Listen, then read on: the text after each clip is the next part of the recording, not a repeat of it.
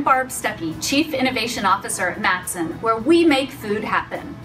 I'd like to introduce you to the ideation process that we started with the U.S. Potato Board in January. An ideation session is another word for brainstorming.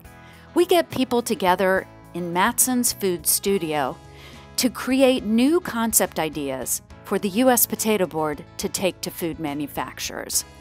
It's a dynamic day where we put people through creative exercises, all with the goal of coming up with craveable concepts that we can present to food manufacturers. Before we got to the creative part, though, we got together a group of Matson professional food developers. The objective was to include them in a focus group so we could sit and listen to the challenges that each product developer faces when formulating with potato ingredients. We learned so much that it really informed the ideation session to follow.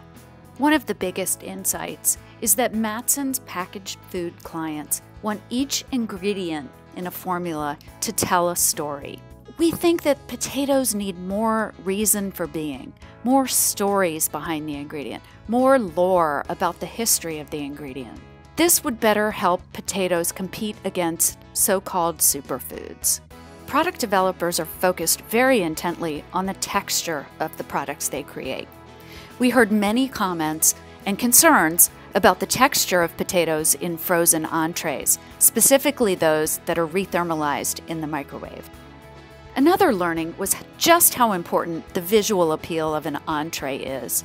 Consumers eat with their eyes first, and sometimes you don't get credit for the potatoes in your formula.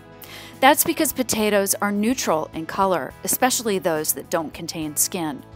Our product developers are looking to add visual appeal with every ingredient. Every ingredient has to count.